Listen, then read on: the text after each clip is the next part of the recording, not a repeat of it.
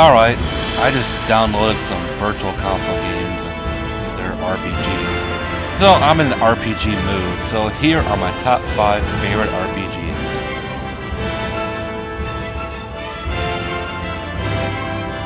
Number 5, Cosmic Fantasy II. Now this is one of those games that came out for the TurboGrafx CD, and it's really weird because like it has like these cartoon cinemas on there, and it really impressed us because like we never really saw that. And this game came out when I was a kid, and I don't know, it was really cool. I really liked this game. It had a really weird plot, something about time travel and everything. There's this guy named Van, and I guess there was a Cosmic Fantasy 1, 3, and 4, but they are never released in America.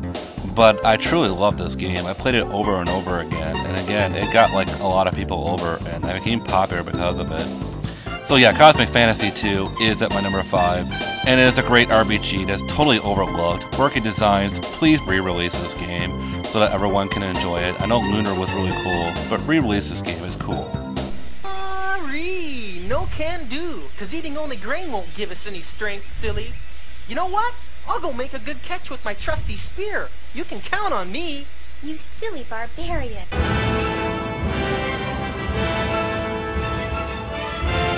Number 4.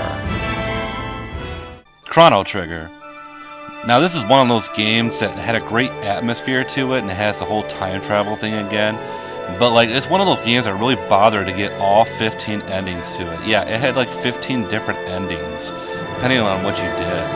And I got all of them, and I don't have the time for it now, but back then I did. I had a lot of time on my hands. But Chrono Trigger was like one of those great RPGs that like had a great anime art style to it that's not really seen much these days. I remember seeing like a magazine of it and seeing like some scenes of it, like screenshots. Oh my god, I was like, wow, this is cool. So yeah, Chrono Trigger was awesome, and I have it on my Virtual Console and PlayStation.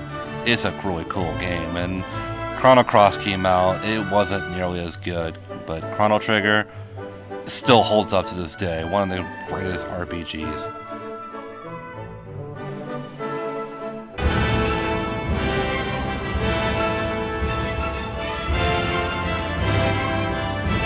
Number 3, Dragon Quest VIII. I love Dragon Quest VIII. It was one of those, I don't know, I played the demo for it, and I was really intrigued by the plot.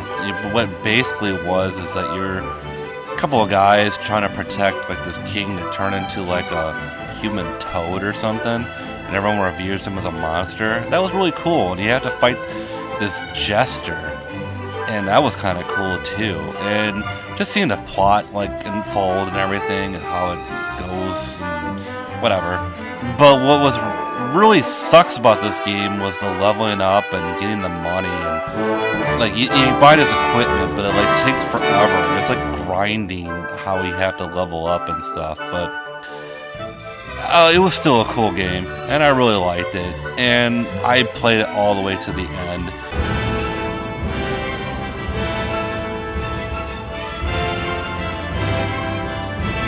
Number 2, Secret of Mana. I loved Secret of Mana as a kid. I played it over and over again. I don't really know why I love Secret of Mana. It doesn't really have like a really huge plot or anything. It's basically about a mana tree, and like you're this group of 3 people that like there's really not much depth to it, but I loved it. And I don't know why. I don't know what it is. I can't even describe why I like this game so much. But I guess it's sort of kind of like Zelda in a way. And it had this atmosphere, and I was really just taken into the game. And like I said, it's indescribable feeling why I like this game so much. But you have to play it for yourself. Secret of Mana was great. I know Final Fantasy Adventure for the Game Boys was supposed to be like the predecessor to it, and I love those too. Maybe this, I don't know. But Secret of Mana, it was great. It just had this atmosphere to draw me into this game. Definitely check it out on the Virtual Console if you ever get a chance.